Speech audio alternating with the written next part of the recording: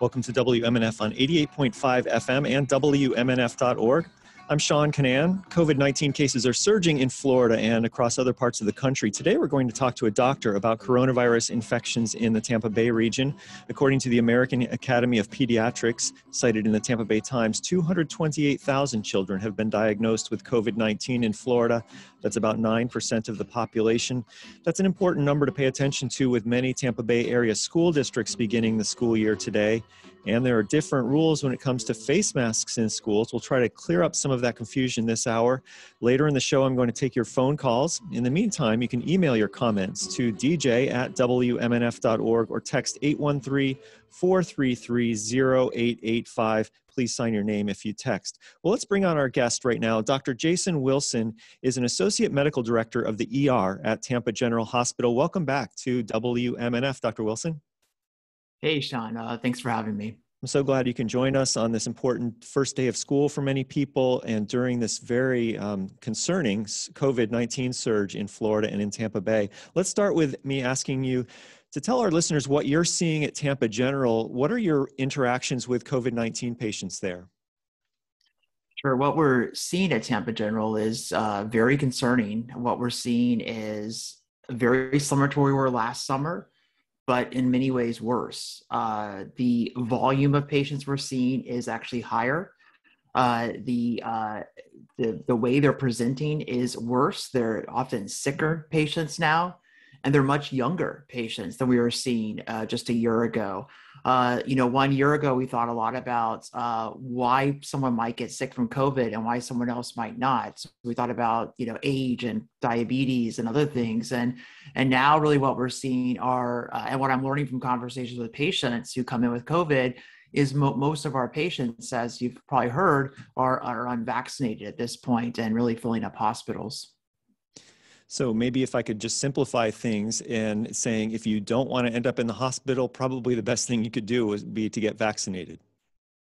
Yeah, I'm not, I know we're starting to say that message more and more, but I'm still not sure how, to us from a hospital setting, how obvious that message is. The thing that helps us decide whether this is a patient who's going to get sick from COVID or not get sick from COVID is really whether they're vaccinated or not vaccinated. So not only do you get that huge amount of protection against even getting COVID, even with the Delta variant, there is significant protection against getting infection at all, just with the vaccine, that even if you do get infection, the likelihood of ending up in the hospital is incredibly low. And the likelihood of ending up in the ICU or on a ventilator is exceedingly rare. And most of those patients are patients who unfortunately have other immune problems, things like transplants and chemotherapy for cancer, things like that.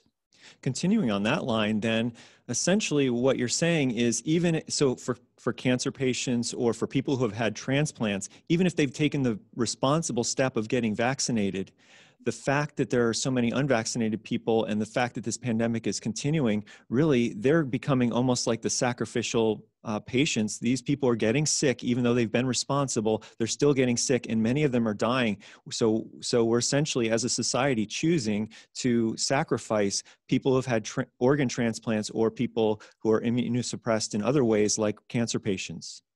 Yeah, and you make a really good point, Sean, because the best thing we can do to protect people who either aren't eligible for vaccination yet, that's kids, right? Kids under 12, people who, even though they got the vaccine, just don't have the immune system to respond to the vaccine.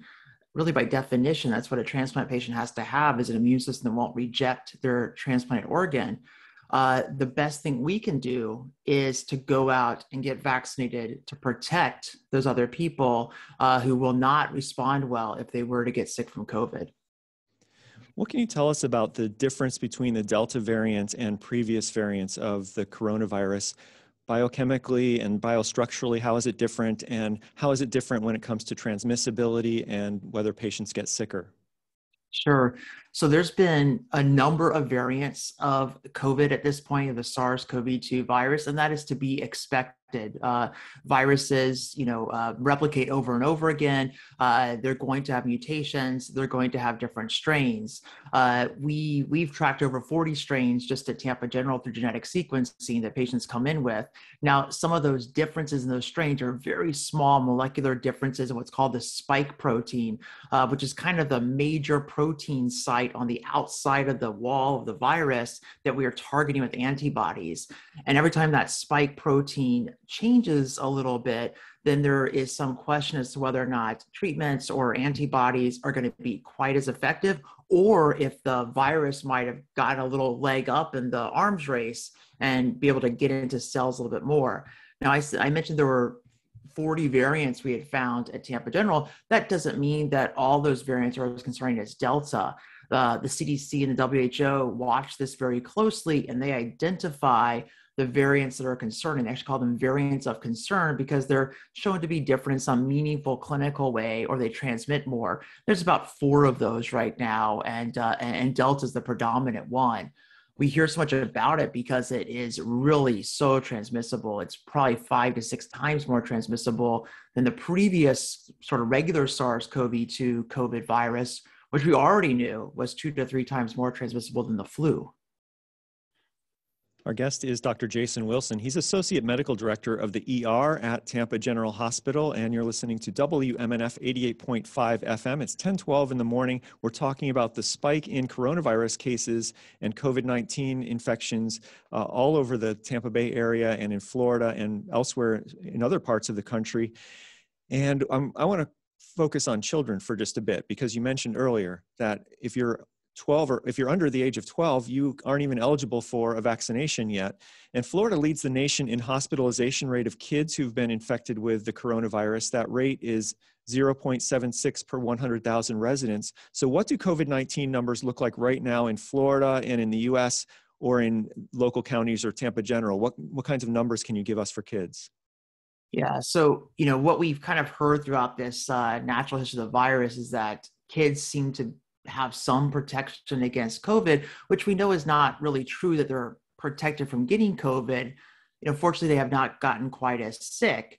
But what we have seen over this last couple of weeks is that there is so much prevalence of COVID out there, and that elderly people are vaccinated, some middle-aged people and over are vaccinated. So where do we start to see COVID appear with that high prevalence? We start to see more cases in kids.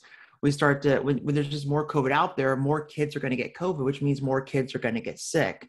And so while the hospitals overall in this area have had very low numbers of pediatric hospitalizations up until recently, now we start to see some double-digit numbers for hospitalizations.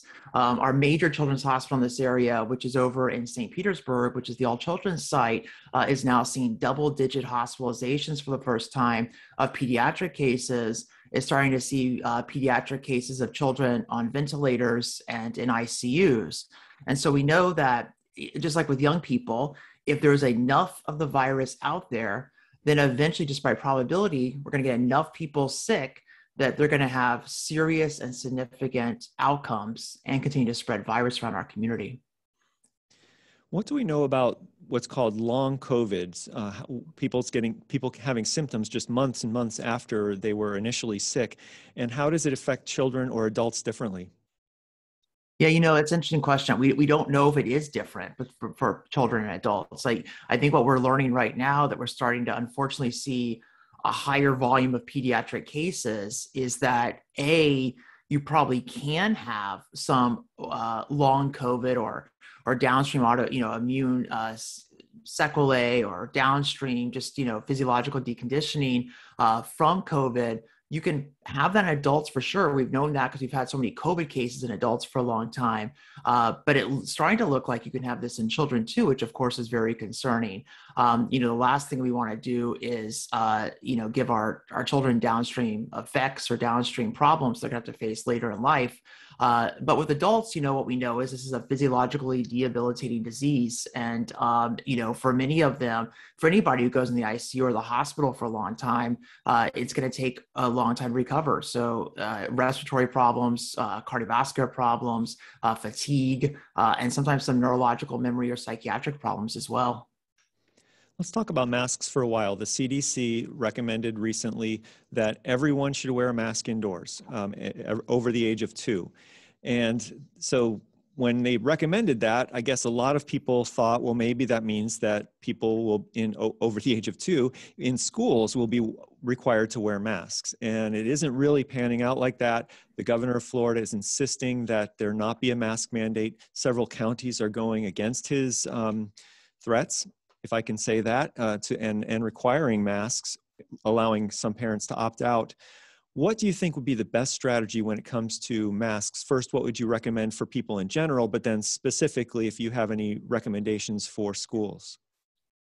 Yeah, this has been a frustrating topic. It's been a frustrating topic because I promised my 12-year-old in May that when he got vaccinated, that 2 weeks after that, we could stop wearing masks and go to some baseball games and do some stuff. And so that was my promise to him. And the promise held up for.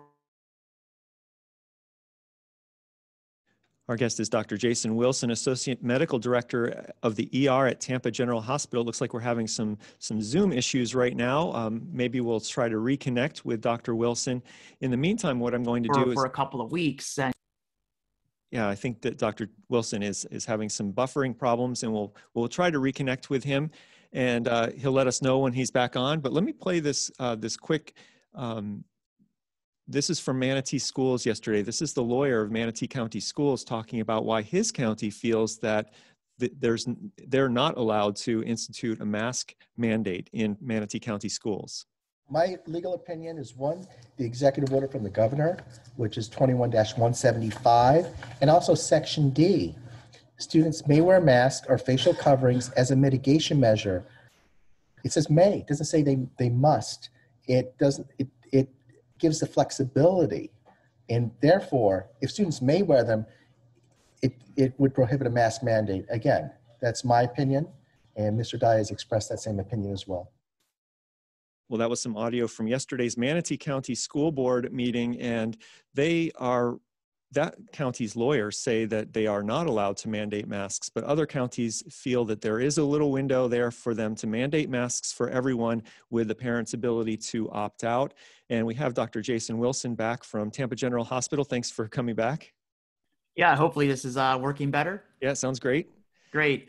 Yeah, I think I was talking about the frustration that, our family has had, and me and my kid have had. I had promised him that, he got vaccinated in May, and that 2 weeks later we would stop wearing masks, as a family, and, start going to some baseball games and doing some things. And that held up for a couple of weeks, that promise. But as we got closer to the school year here, obviously things started to shift. And what I reminded him of is that, whether there was a mask mandate or not a mask mandate, there was certainly no mandate against wearing masks. And that for us, looking at the data, especially around the Delta variant, as it got closer, it looked like even vaccinated people could spread Delta asymptomatically.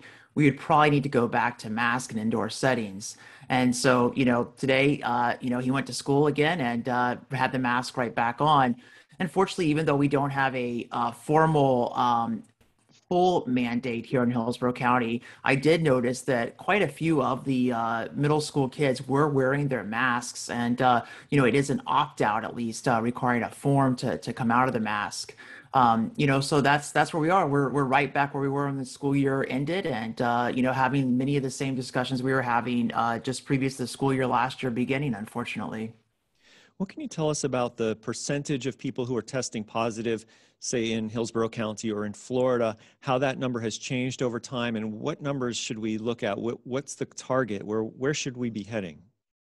Yeah, we really want to get both the positivity rate under 5% and also the new cases per day under 5 per 100,000. And so if you go back to May of a year and 3 months ago, that May, we were kind of right there. And so we were at that turning point of which way to go. And some things reopened and some things got worse, and we surged and we got much worse. And we saw double-digit positivity and double-digit new cases per day. Things were bad for a long time, and they were starting to return back to very close to those numbers. Around this May, we were about that 5% positivity rate and getting really close to that 500,000 new cases per day for the incidents.